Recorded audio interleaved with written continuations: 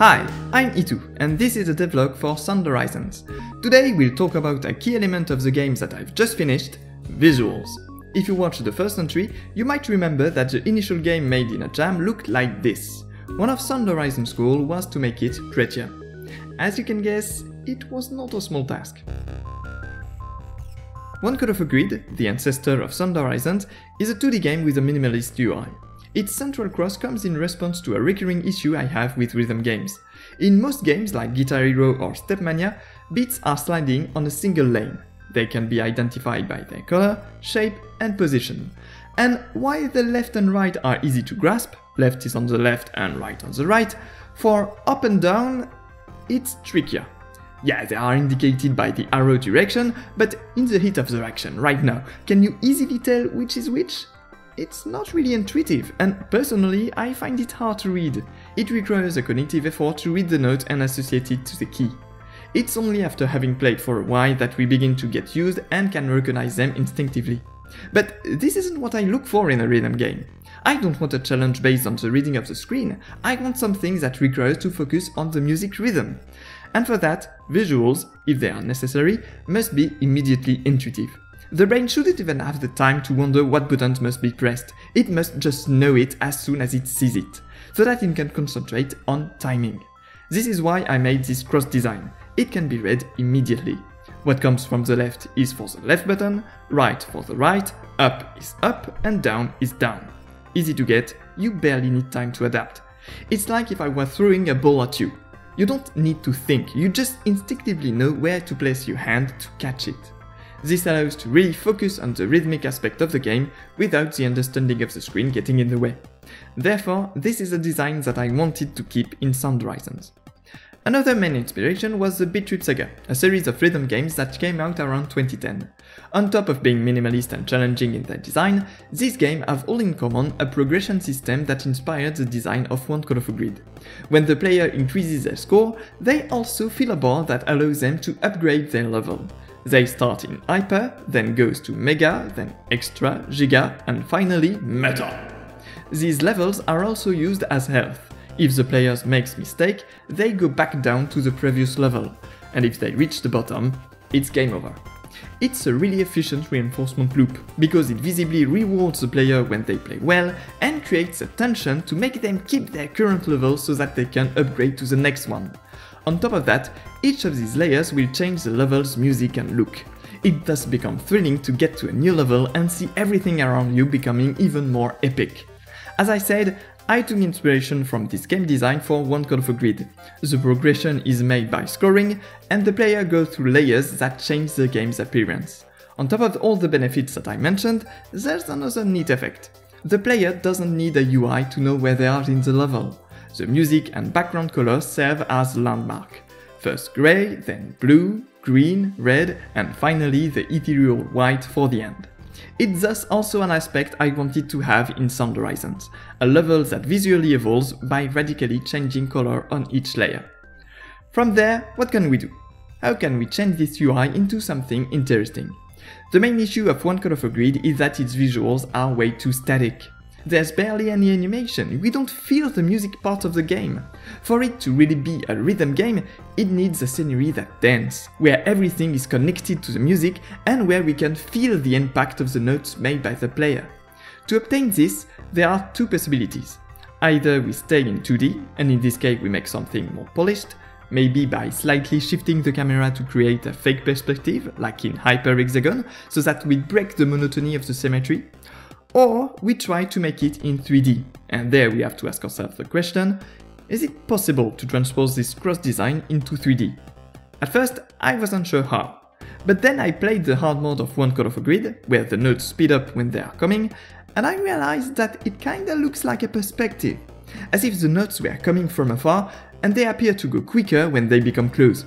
From there, I thought about a design using a tunnel, where instead of coming from the sides of the screen, the notes would come from the far away front and would move towards the player.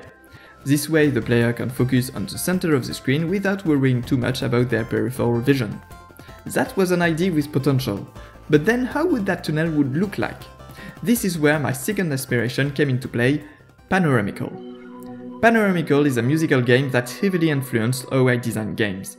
It's a game purely about music, where fans come just from the joy of making music.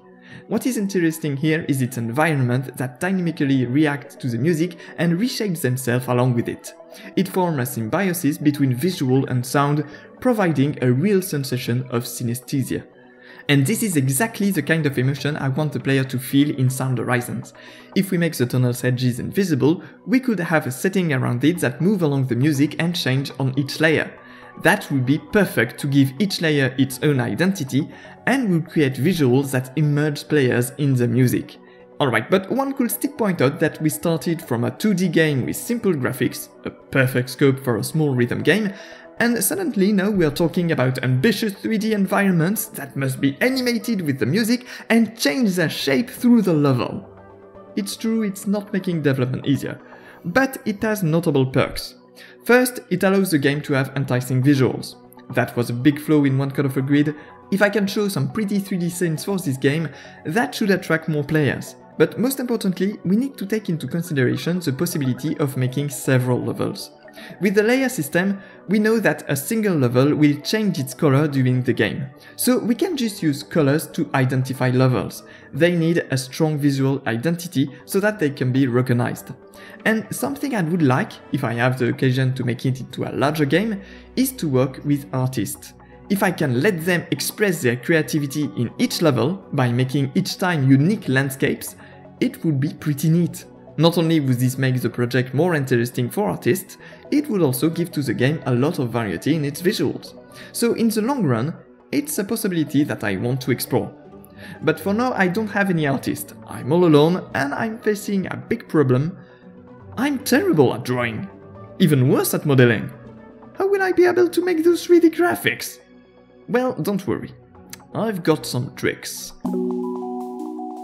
Since Panoramical is my main aesthetic reference, I went with abstract landscape in low poly. Let's be honest, this already makes things simpler. No need for complex models, just big triangles with flattened colors.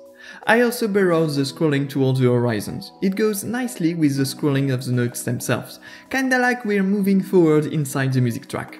And in order to have infinite scrolling, we need procedural generation. What's nice with procedural generation is that I don't have to create models myself. I just let mathematics do all the work. Mathematics are pretty good for generating interesting stuff. The first task was to create low poly mountains. For this, I mostly took inspiration from a tutorial video as well as an article that also used it as a base. I'll spare you the technical details. If you want to know more, you can read the devlog entry I wrote on itch.io. The solution can be mostly summarized by these 3 steps. Generate a low poly plane, by that I mean with triangle faces, generate a noise and use it to set the heights of the vertex, and finally use that same noise to apply colors by following a gradient. Thanks to this solution, I could build tools that allowed me to edit the terrain directly from the editor. From there, I tried several configurations by randomly adjusting the different parameters until I obtained satisfying mountain shapes. But I also had to apply some changes in the logic. First, I had to manage the infinite scrolling. That means generating several chunks that succeed to one another by shifting their coordinate on the noise.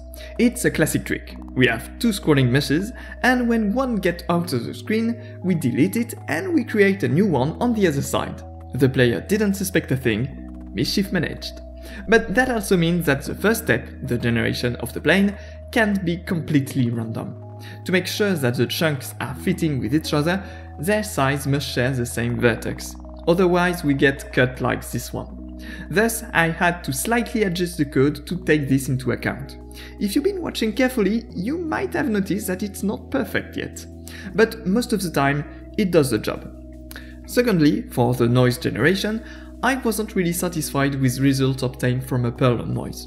Okay, so about noise. If you don't know what it is, for once I'm not talking about sound, it's a kind of mathematics function that generates a texture in gray tones. And it can be used for a lot of things, namely heights on the 3D plane.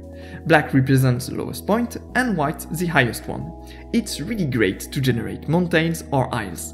Perl noise is one of those functions, maybe the most popular one, but it's not the only one. And among the alternatives, there is Voronoi noise, or cellular noise, that generates this kind of cells.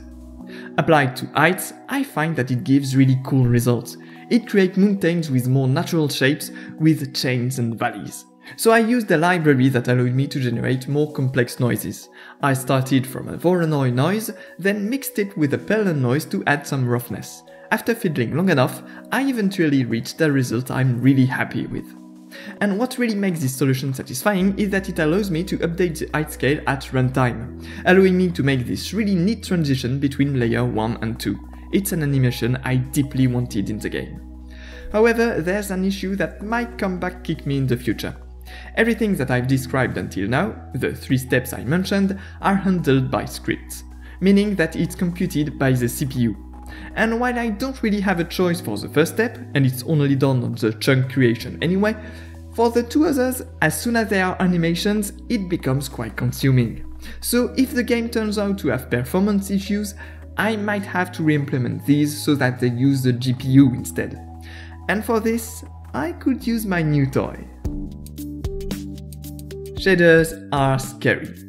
At least that's the impression I had before starting this project. I had used them for another game before, and it was a bit painful. I barely understood what I was doing, the script logic was completely beyond me. Let's face it, learning shaders is very dull on the start. Alright, it's a function that will determine the color of each pixel, each fragment.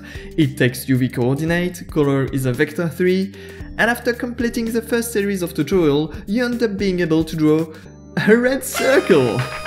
The path toward making interesting stuff seems infinitely long. Shader logic is mostly mathematics that are hard to visualize. You tinker without knowing what you're doing, it's easy to lose your motivation.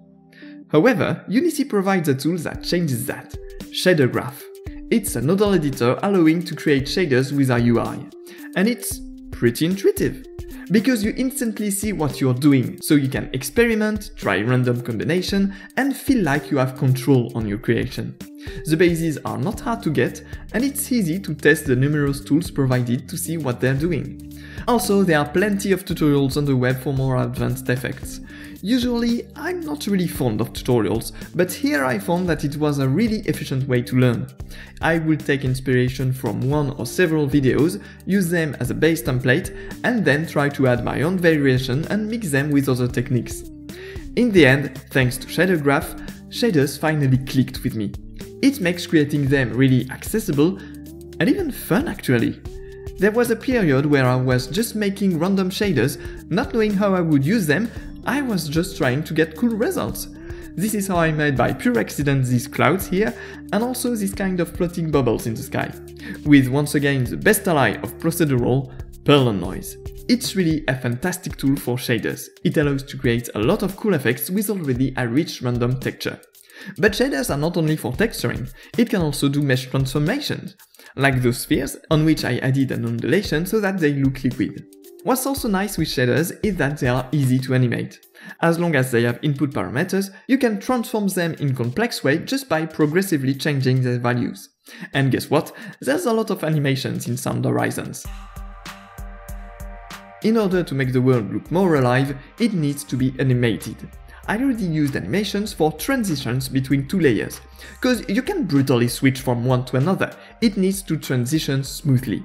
For this, I mostly use twins, animation tools that progressively update properties from one value to another in a given duration. I even coded a utility component that allows me to configure twins on shaders. This way I don't even have to open the code, I just configure the start and final state, and the twin handles the values interpolation, with ease in and ease out. From an aesthetic perspective, I wanted to suggest some kind of natural evolution of the world along the player's progression. First the terrain is flat, then mountains rise, then it starts raining and the water level goes up, then the nights fall and some kind of light drops emerge from the earth. It's still very abstract, evoking kind of a natural cycle on a distant planet. The animation plays also a second role, synchronizing the world with the music. Without it, the scenery is just a background. Pretty, sure, but it's not part of the game. There are different ways to animate it with music. I chose to only react to the game's dynamic instruments, when notes appear and when the player hits them. Combined with the audio, this makes for stronger game's feedback.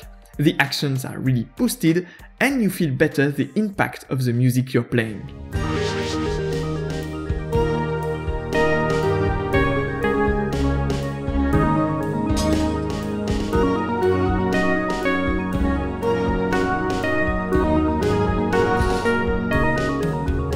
As I said in the beginning, I have now implemented every environment and all of the animations. It's a task that took me 5 months, and given my level, I'm rather proud of the result. The neat detail in all of this is that the game uses 0 assets. Well, okay, that's not actually correct, there is one texture used for the background. But besides this, it's just shaders and procedural. The only 3D models you'll find are spheres, cylinders and planes. That makes a really abstract world, but still with beautiful landscapes. This is one of the best looking games I've ever made. I hope it will be enough this time to make people want to play it. And now that this part is done, it means that I can go back working on the game itself. Next time, we'll tackle the end of the level, which will include a new special challenge. Feel free to subscribe if you want to get updated when it arrives. Thank you very much for watching, and see you next time.